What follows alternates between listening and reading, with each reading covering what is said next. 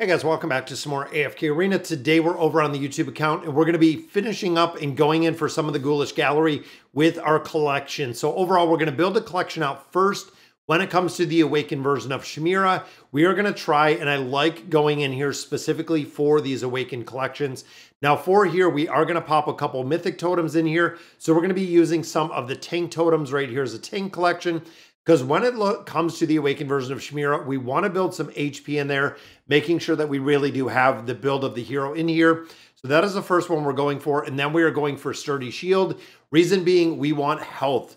Now, the way that the awakened version of Chimera works is with HP. We're trying to stack some HP on there, maybe get some energy recovery if we can. But overall, these are the two builds that we're looking for. And then we're also going in to try to get a supreme skill set, getting that +1 skill. Now, this would be ideal based on the artifact because Chimera only needs the +1 when it comes to the build. So we're only looking to get this actually to a level 1 within this collection itself, based on the tank abilities and based on the awakened version of Chimera. Fingers crossed we can get this.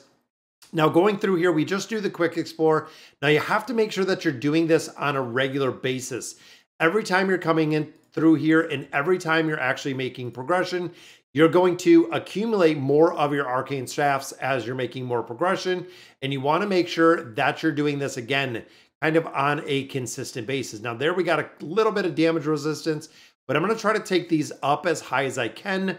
Right there is a full attack. I will take a full attack. That is a good one, as well as a couple of the percentages. But what we're trying to do is get those mythics. So there we go. We got a defense. I would love to see an HP in there. But overall, because she is a tank, that might make a big difference. Sturdy Shield is giving us an HP.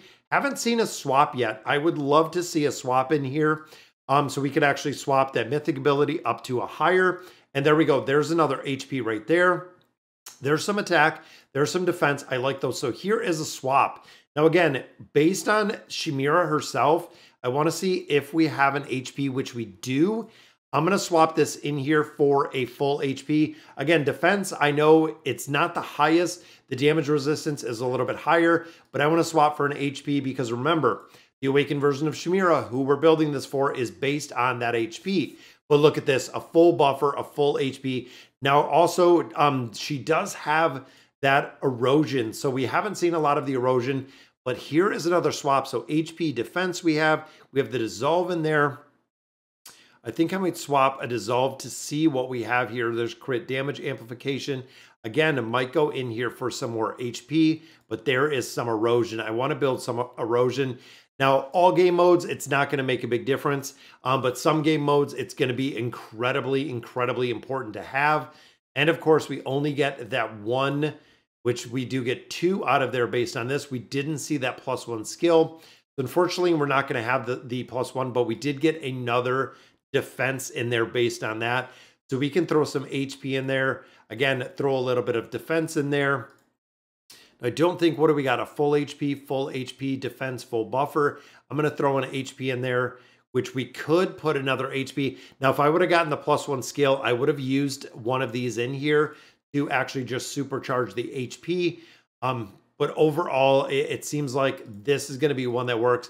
Now, of course, on this side, we're going to go with the attack. And again, we have a really, really lousy lineup when it comes to this side. So we'll go ahead and we'll put some full erosion in there. I'm not going to do life leech. Insight, again, the difference of the crowd control, possibly PvP aspect, we could see it. But then looking here, I think I'm just going to go put some more HP on her. Again, because HP is what we're really looking for in addition to the attack. Now, the ability vault, of course, we don't have any attack scrolls, no custom scrolls. So overall on this run, not very impressive. We did get 2 pretty solid ones in there with the 2 of our mythic abilities. But again, overall, this is what we're looking to build. And as we continue to go through here, there are 10 more of our staffs. We're stacking staffs every single day to allow us to actually get to, and as you can see right here, we're at 56. But if we get to 80 right here on the bottom, we'll have the ability to get a lot more collections, a lot more mythic abilities out of here. Now, in addition, we also want to look for, and this one's going to be interesting because it's going to be a real shot in the dark on this one. Now, we have a pretty good set with the awakened version of Leica, but we need one for Baden or we need one for Thane. This one, again, is going to be kind of a luck of a draw on this one because we're going to go for Miracle Worker with the level. And then this one, we're going to go for this level as well. Now, this is looking at trying to build out a +2.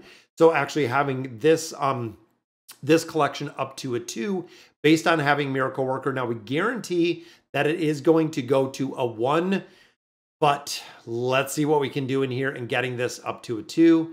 Got a couple purples right there. The refresh, and again, I was hoping we could get a few more. There's an attack, which means we could see if we can build this up to actually get a swap on there. Crit damage might be pretty good. Let's go ahead and swap some of this to dissolve, which there's a magic pierce. A lot of times we see the ones we don't want within here, because magic pierce I really not going to use. Again, just kind of based on it. Heal I'm not really going to use. Full buffer not really going to use. So again, we're trying to get, there's a heal, but trying to get some of these much higher, which again, this one not going to make a big difference. I know crit damage amplification, but even looking here, not really a big choice. We could swap our defense just to get it a little bit higher. We need to get lucky. There's a buffer, which again, that would be pretty good on a swap. We want to keep the attack right there. We're starting to get a lot more purple, and this is why players hate this game mode, guys. There is just a lot of RNG. So there is a very big piece of RNG, and again, trying to level these up, trying to get them to that mythic ability.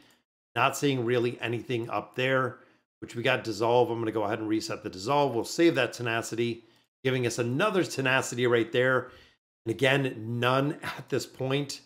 Replica, which again, we don't even have the attack very high, which kind of stinks. Yeah, not a good run at all. We got buffer right there. Let's refresh one of these tenacities. Damage resistance, okay, that one's decent, but again, no red. And this again is the reason why so many players hate this.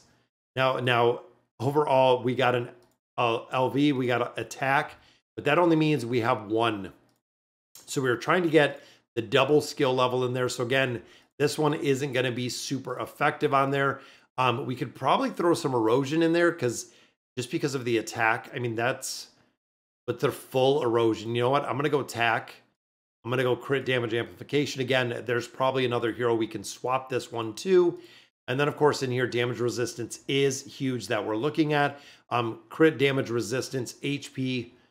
Right here, we have some defense. We have some defense. Defense is really the next one, short of that tenacity in there.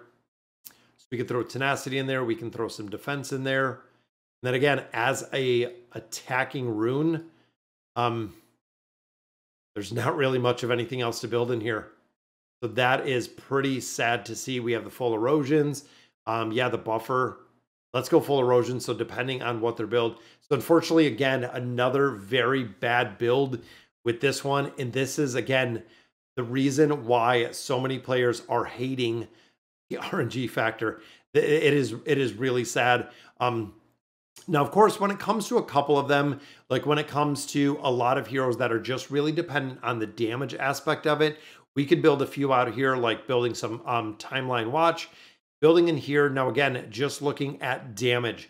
We want attack. We want attack when we're building out Kanice and Rook, when we're building out Naruko.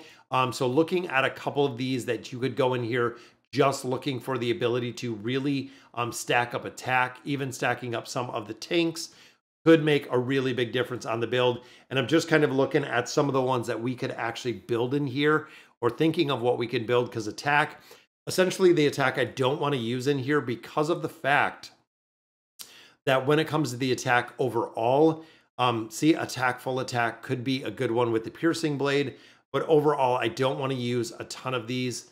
And again, the rest of these I'm just recycling. So versus just using some regular ones in here, I'm probably going to wait and just do some regular runs, maybe see what we got. Now, there's been a couple runs within the Ghoulish gallery where I've gotten incredibly lucky with some of the pulls and some of the ones. Unfortunately, this time we didn't see any luck at all with either of our runs. But guys, that is going to do it for today's video. Let me know in the comments what you guys think. And as always, thank you guys for watching.